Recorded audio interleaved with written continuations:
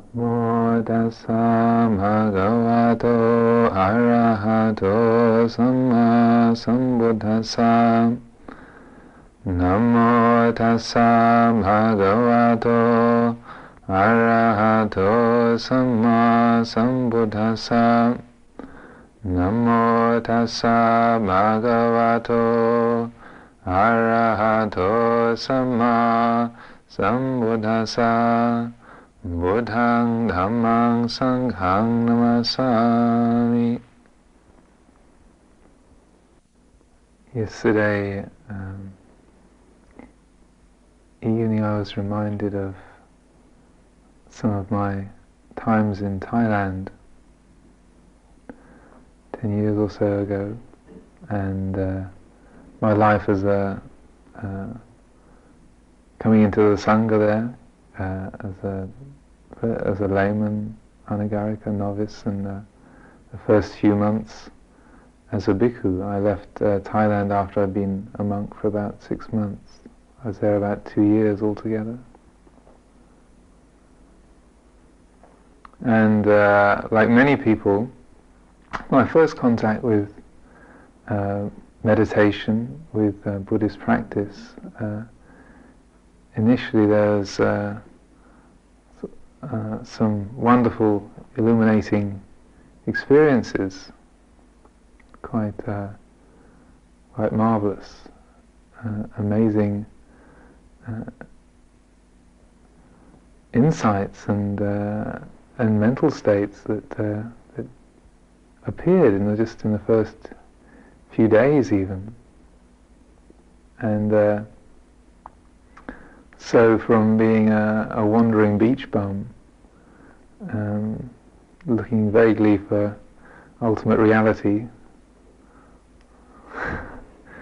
somewhere after the next tea shop, I found myself utterly enamored of Buddhist monastic life. And some of the experiences I had during those first few days particularly were of a nature that I'd never experienced in my life before. They were tremendously powerful spiritual, mystical experiences. And the result of this was that I found myself utterly delighted with monastic life and very thrilled and eager to pitch myself into it. I was only 21 at this time, just left university about 6 months before. Plenty of vigour. And that first year it seemed as though a great deal of problems and worries and worldly feelings fell away completely. Sexual desire just kind of vanished like a light being switched off. I thought, that was easy. And my past life, my life before coming to Thailand, just it vanished like a vague dream. I remember after I'd been there about 6 months thinking, a year ago I was doing my final exams. I think, no, can't. But yes, 1 year ago I was doing my finals. I was sitting in an examination hall doing papers on psychology and physiology. And it was like the most bizarre, unreal idea, but I knew it was true. But my past had just fallen away completely. It's like a vague, empty dream. And so that first year was very idyllic, very, very pleasant. But then towards the end of it, things, the more worldly, earthy passions started to bubble up again. It was like for many people, first contact with meditation, one doesn't really have any preconceived ideas about it, and the mind is, the desire mind hasn't latched on to meditation as something to get much mileage out of, but after a while it does, and so that meditation can become quite a goal-oriented activity. But at first the mind is quite naive and open, and so many people, their first meditation is quite a wonderful experience that they never quite manage to repeat again. Ajahn Amaro often talks about this. When he was teaching English in Bangkok, he went along to a monastery to learn meditation. First meditation sitting he attended, and sat down, closed his eyes. The monk said, "Okay, now concentrate on your breath," and just instantly his mind went into this blissful, brilliant, ecstatically peaceful state, and just stayed like that without a flicker for an hour. So he thought, "Oh, this is great." This is great. What have I been missing out on? So then 3 or 4 days later he went back for class number 2. Lesson number 2 was sit down, close eyes, mental drivel, pain in legs, etc. for an hour. So it took him a few years to get back to that beautiful place. But anyway, after a year or so in monastic life, I was a novice by this time, then I started to get a lot of obsessions and cravings, and like most people, I was discussing this with Ajahn Kirisara the other day, as we both went through the same kind of experience, that the sugar cupboard in Thailand, as a monastic, because of eating one meal a day and having no other outlets and a vitamin-free diet,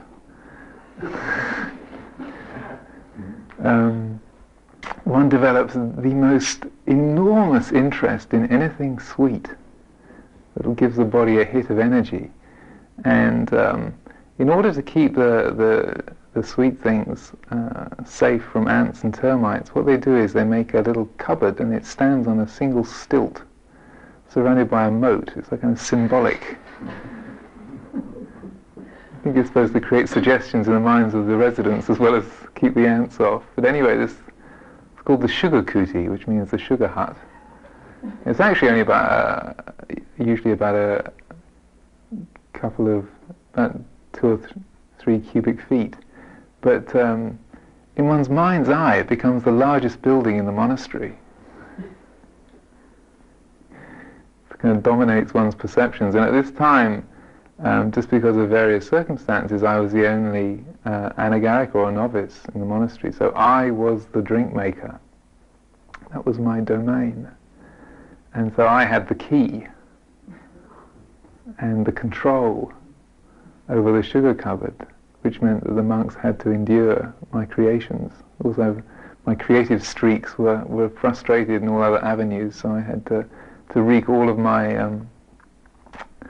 artistic potential came out through the spout of the tea kettle. So there was some pretty alarming incidents which I won't go into. But anyway, I developed an enormous sugar craving and a sweet tooth that was so strong that I would taste this drink and think, it's pretty bland. They won't like it. And I can put a few extra spoonfuls in and then serve it up, and then you'd see these monks who all had sweet tooths as well would just sort of gag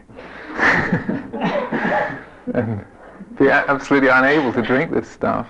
And there'd be me sitting there thinking, not quite enough. There was one that I made that was that nobody else could drink except me. I drank about 8 glasses of it. It was a rose cordial. I remember distinctly it was pink.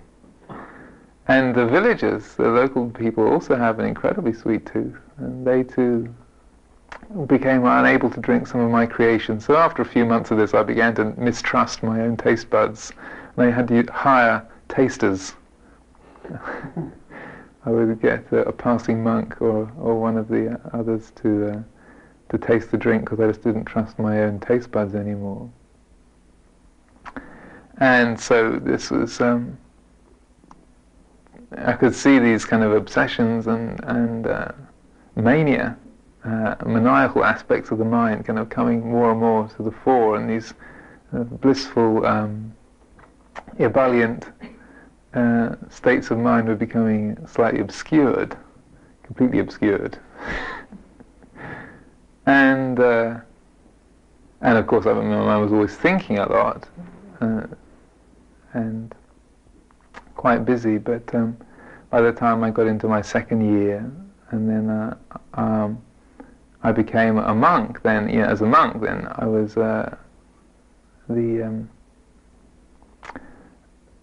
your position as a drink maker or having access to the kitchen or anything like that, it's all cut off. You're completely dependent on what you're given. And in Thailand, it's very very strict standards of ownership of possessions and things, so that nobody had any tea or coffee or sugar or anything. You had to just depend completely on what you were given. And I've been staying at the international monastery for a long time, ever since I arrived, and so they thought, time this fella got out of here, and they sent me to Wat Bapong, the main monastery, which is a very austere place. So there I was, a new monk, just a couple of weeks into the robes as a bhikkhu, in the big monastery with very few other Westerners, and all alone. Well, I mean, lots of other monks, but very much left to get on with the practice. And so, as these first couple of weeks went by, then this the intensity of the searching mind, looking for something to get a purchase on, and something familiar or comforting to seize upon, was getting more and more desperate. And then a letter arrived. A letter from England, from my mother. And this letter said, with the usual sort of greetings and news and so forth. And then she mentioned that my grandmother, who was getting towards 90, her health was failing, and it would be she would very much like to see me again before she died.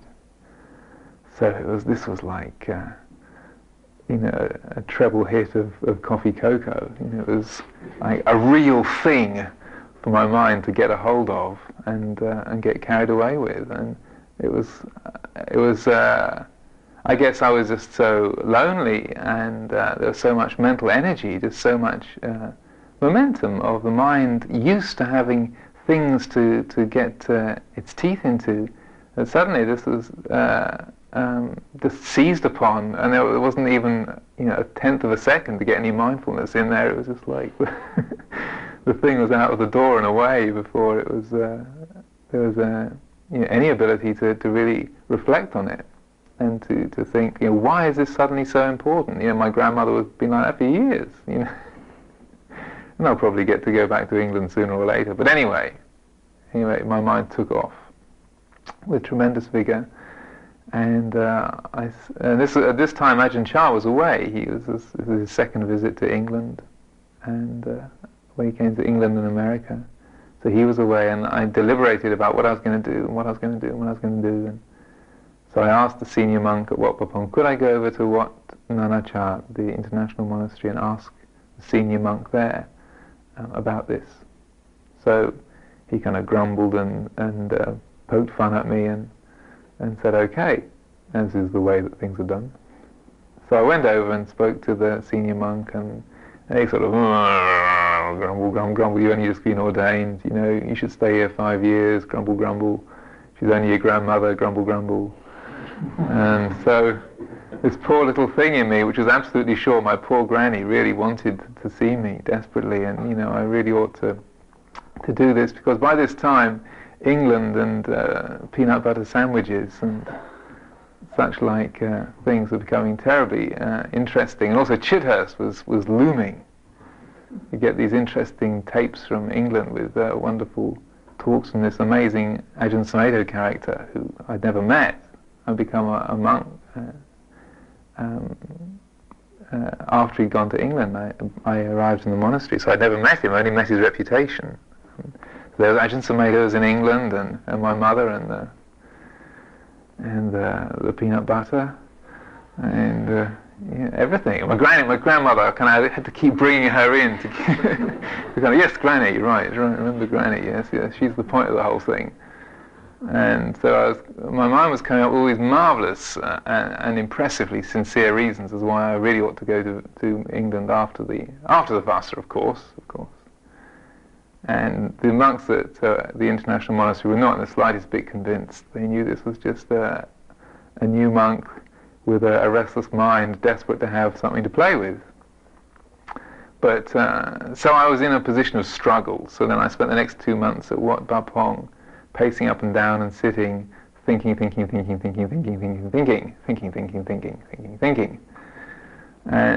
eventually Ajahn Chah came back from abroad, and so I took my life in my hands and went and asked if this would be possible to do, and I hired one of the monks who could speak Thai to come along with me to translate, and I kind of very cautiously put my question and asked if this would be all right, and he said, sure, no problem. And so I thought, oh, well, that's that then.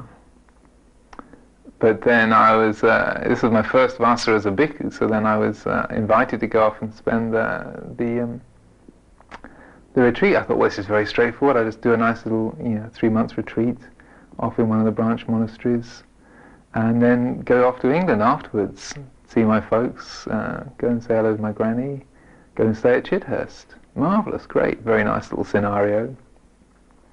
But then there was this feeling in my mind, what are you doing? You don't need to go anywhere. I mean, what's all this garbage about having to go to see your granny? I mean, come on. You know where this is coming from. Now shut up. And so that, even though it seemed quite straightforward, and I had the approval of Ajahn Chah, the master has said yay, still there was this agonizing doubt going on in my mind, because I knew I'd just manipulated the whole situation. There was something in me that saw that very clearly. And anyway, I thought, well, it'll be a nice Vasa. This senior monk, he's invited me, this abbot of this branch monastery, he's invited me. Special invite, pretty good. And I was going to be the second monk. This is amazing. All the others were very newly ordained monks as well. Well, this will be great. Bit of star treatment. Very nice. Off in some little branch monastery. But unfortunately, there was this other character, this large Thai monk. You remember Doi? That one with the big stereo? This was a monk, and he was a it's very sweet in some respects. But he came and stayed at the International Monastery for a while, and he was into everything being big and best. And he used to sneer at your tape recorder because it was so small, and he had a big one. You remember? Keep talking, maybe it'll come back. Yours is probably about 3 times more expensive because it was smaller. So he thought, well, the one I've got is much better. And he had a big arms bowl, and he was physically very big. He was quite young, very handsome. Obviously been spoiled rotten, and was had an incredible arrogant streak. And so he managed to irritate just about everybody at Wat Nanachand. Do you remember him? I think he's coming back.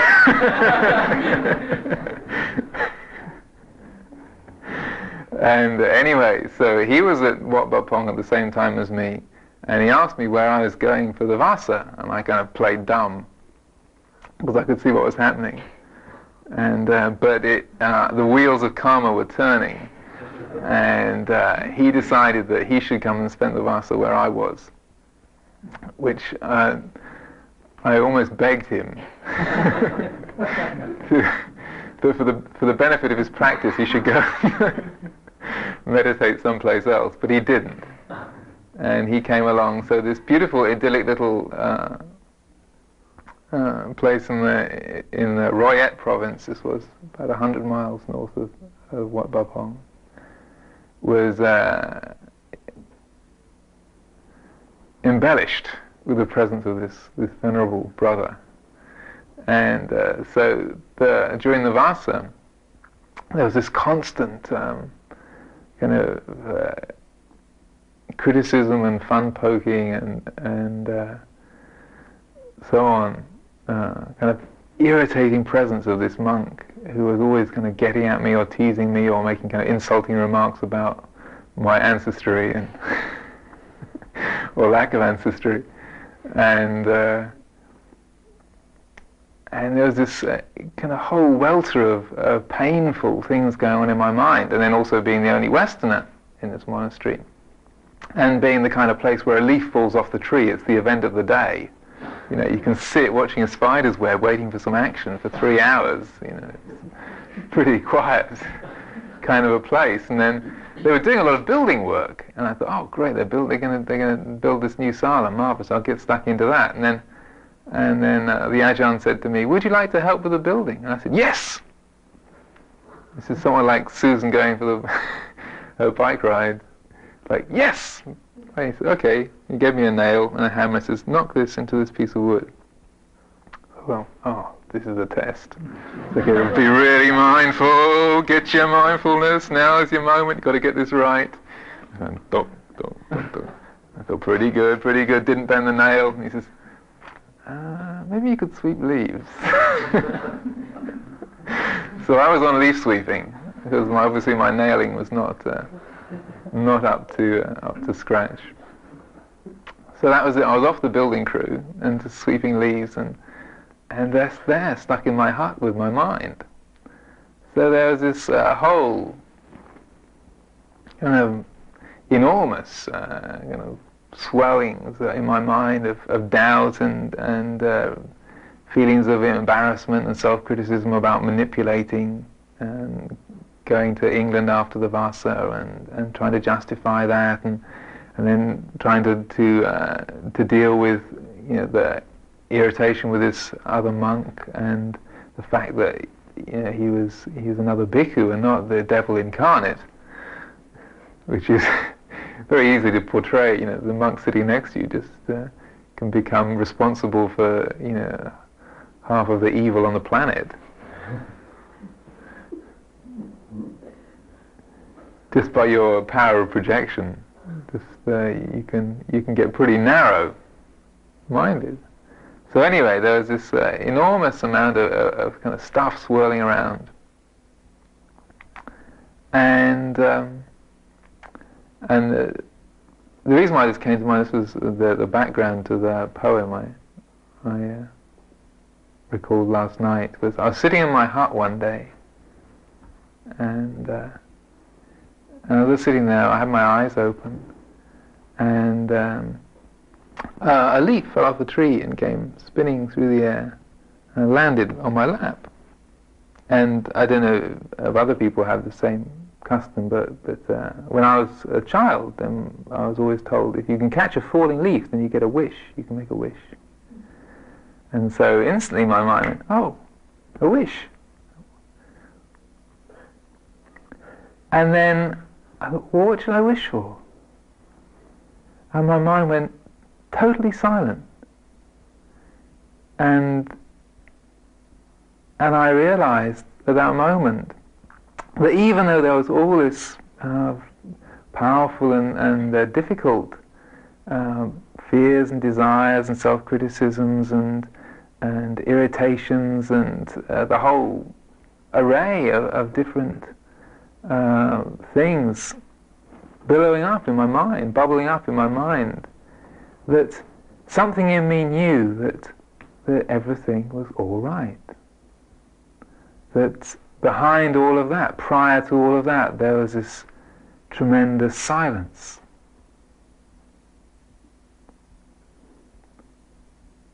And after the thoughts were gone, there was silence.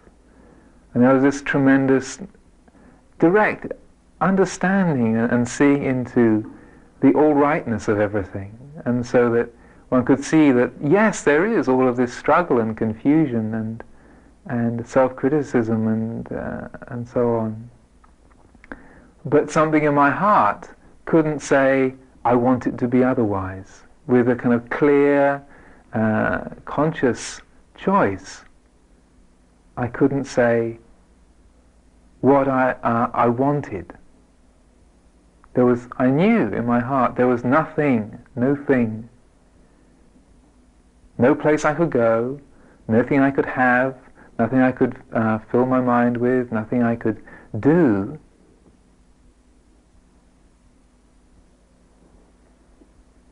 nothing that was necessary to make the moment perfect. There was actually nothing missing and nothing extra, nothing really intruding. And that was a tremendously liberating moment for me. It was like the first real insight into the way that even though our senses and our heart can be filled with all sorts of difficult and conflicting feelings, powerful emotions, great passions of attraction and love or fear, anxiety, restlessness, that there is a great silence that surrounds that is behind that supports that.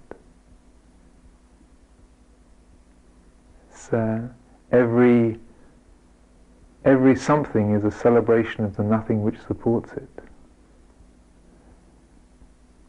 That even the uncomfortable and painful experiences of life come out of the silence, go back into the silence.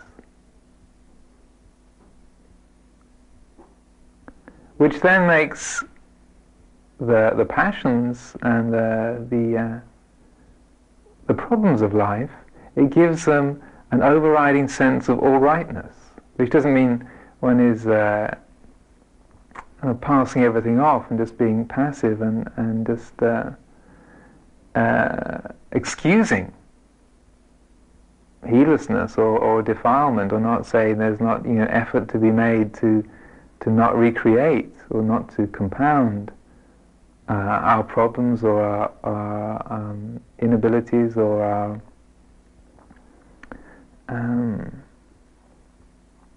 insufficiencies. We make effort to improve that which is wholesome and to develop that, to give rise to the wholesome, and we make effort to check and to renounce the unwholesome.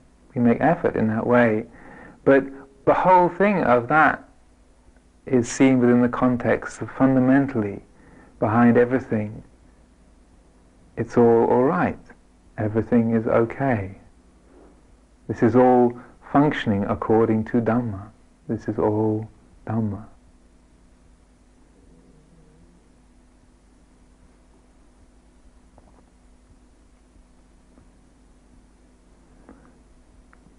As a little appendix to that, the story,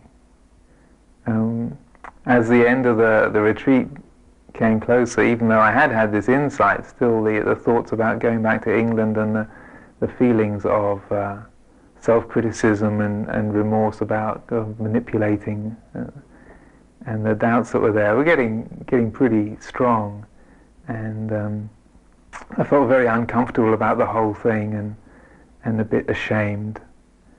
And then what I'd arranged was, after the retreat season had ended, 2 weeks after it had ended, I was due to go down to Bangkok to start fixing up my ticket and arranging going back to England.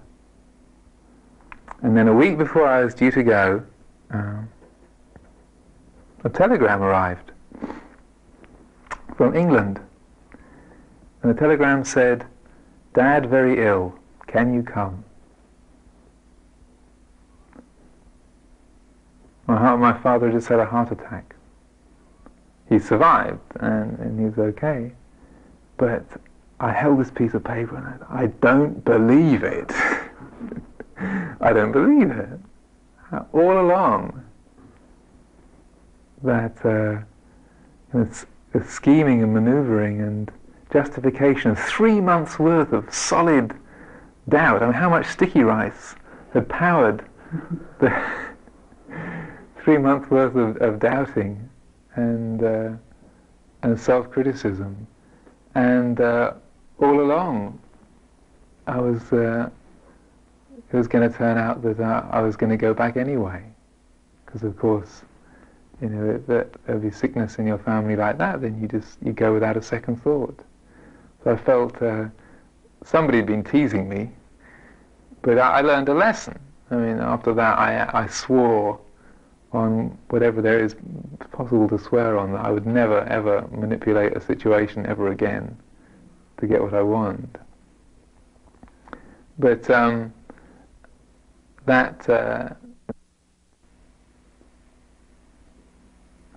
that insight, I think, is something that's extremely important now in this time of the brewing up of war and being so much on people's minds, and people being pounded by the media to be thinking about it all, and having our minds directed in that way repeatedly. It's very crucial to be able to see through the feelings, the emotions, the streams of thought that arise around something of such intense power, such intense impact on our minds, to be able to experience the transparency of thought, the transparency of feeling, and to bear with, to fully hold the pain in our heart, the struggle or the feelings of despair that arise. Because a lot of our life, and this is not just because it's a time of war, but just in the general course of our life anyway, and particularly engaged in the spiritual path, where you're turning away from distraction, just killing time with entertainment of one sort or another, but where one is say, developing the spiritual path, then a tremendous amount of effort does go into learning to endure the arid and dull plateaus of life, the desert experience. The other day we were talking about this, and in Hermann Hesse's book, The Journey to the East, his hero gets sidetracked in Morbio Inferiore, the Valley of Despair, and he gets separated from the rest of the party and gives up the journey, only to pick it up later on. But that experience of being in the Valley of Despair forces him back, makes him turn back, and what you experience certainly in monastic life, and I'm sure that the same, because never really having practiced as a layperson, I don't really have that much experience myself, but from having talked with people a lot over the years, one certainly gets the feeling that lay people experience despair and disappointment, frustration and so forth in quite great measures as well. Our efforts seem to be unrewarded. Like, I couldn't work out what I was doing wrong. How there I was in my first year, just first few months, just so mind so kind of peaceful and bright, happy, cheerful, and then after some time, and then after that rains retreat in Thailand, and then when I came to England, the first few years here in England, just a lot of really dull, black, dreary mental states, just kind of pulling yourself through passions and obsessions and jealousies and and really tiring, wearying, disappointing. Well, what am I doing wrong? I mean, it was all so good at the beginning. Maybe I've made a mistake somewhere along the line, and it's all going wrong. But what one recognizes is that one can have a clear insight, a clear vision of truth, a momentary vision of truth, of the purity and peacefulness of the natural mind, of the true nature of mind. But then we still have the karma of our birth, of our lifetime's habits.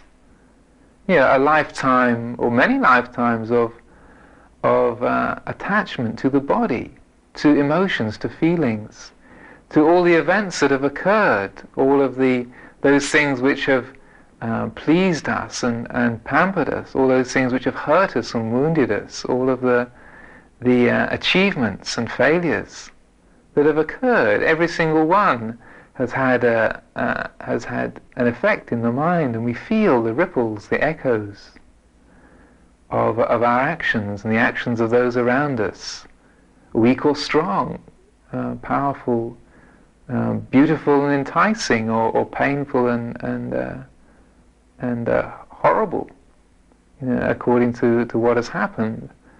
But the experience of the desert experience, is meeting all of the results of our past karma, like paying our bills off. And this is, you can see in every religious tradition, they have they talk about this. There's different symbols for this, of this going through this unrewarding phase where you're working, you're doing all the right things, but you're not getting the result that you want. You're not getting the goodies. In Judaism, like the 40 years in the desert, that is very much symbolic of this, the freeing the Jewish people, freeing themselves from slavery, and then escaping, and then spending 40 years in the desert before reaching the promised land. Well, the desert they were stuck in, it would only take you about 6 months to get across at the most. It's not, 40 years is an awful long time to spend there. But it's, they must have had very bad navigation. But in esoteric Judaic tradition, what this is pointing to is the endurance of the desert experience, of just once you've broken the initial bondage, you've broken free from slavery, you've entered upon the spiritual journey. And Israelite actually just means a spiritual seeker, one who seeks truth, one who seeks God. Once you've broken the bonds of slavery, you then have the desert to go through, and 40 years is like far, far longer than you want to be in the desert.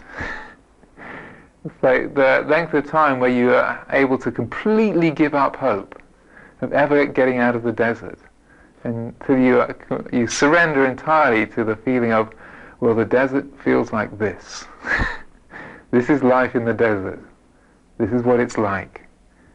And so when we open our hearts completely to the vipaka karma, the resultant karma of our lifetime, like the humbling reoccurrence of old attachments and fears and problems we thought we put behind us years ago.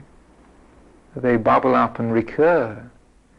It's the way out of the desert, to reach the end of the desert, is when we open our hearts completely to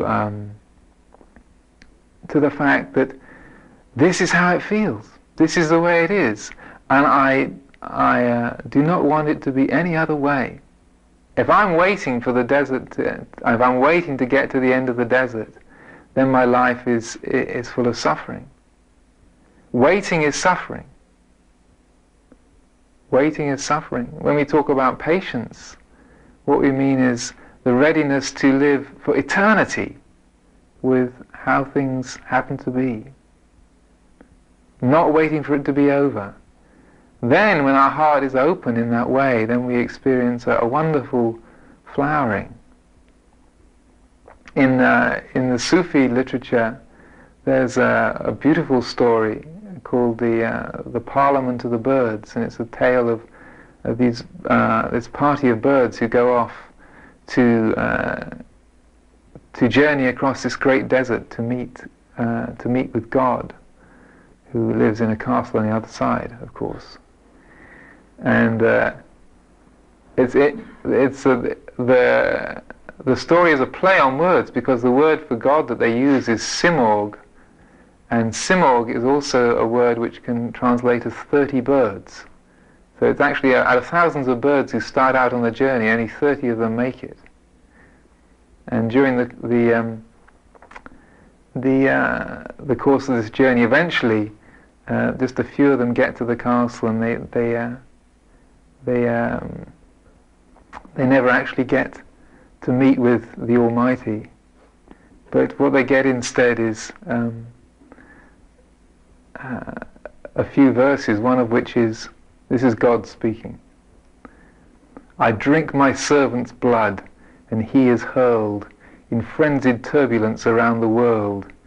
And when he is destroyed and cannot find his head, his feet, his passions or his mind, I clothe him in the splendor that he has won, and grace enfolds him, radiant as the sun. So when we give up, when we're completely destroyed, that means when all self-concern, all holding back, all complaint about life is renounced, relinquished. When we open our hearts completely to how things are, then we find the experience of grace. We find the radiance and purity, the peacefulness that is always available to us. This is how the karma of our lives is brought to fulfillment, to completion. We end the karma that is being created. We bring it to its fullness, to its final fruition. We take it to its ending. And when something ends, when something is brought to completeness, then what is left is peacefulness, purity, radiance.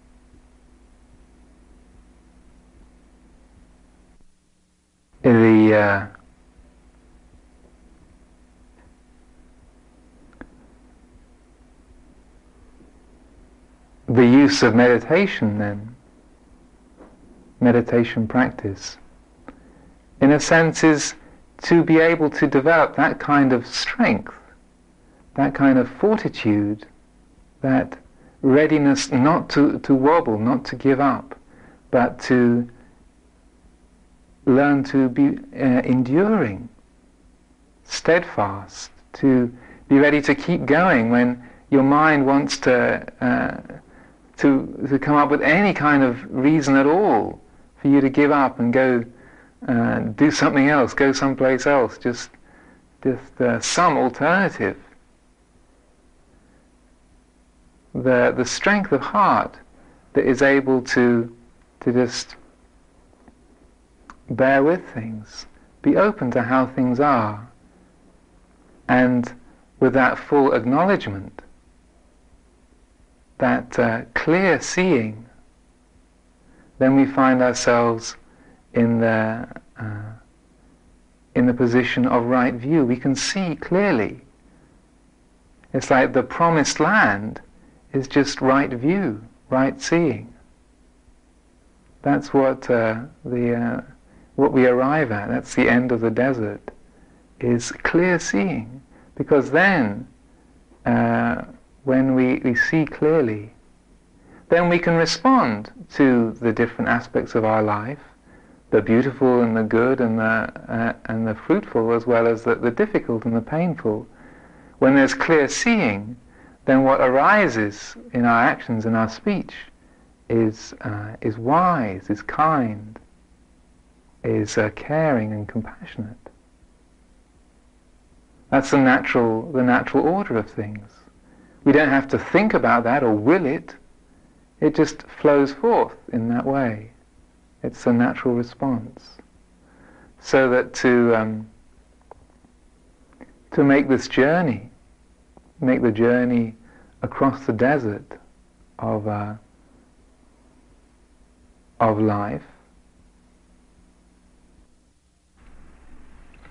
The original recording ended abruptly at this point.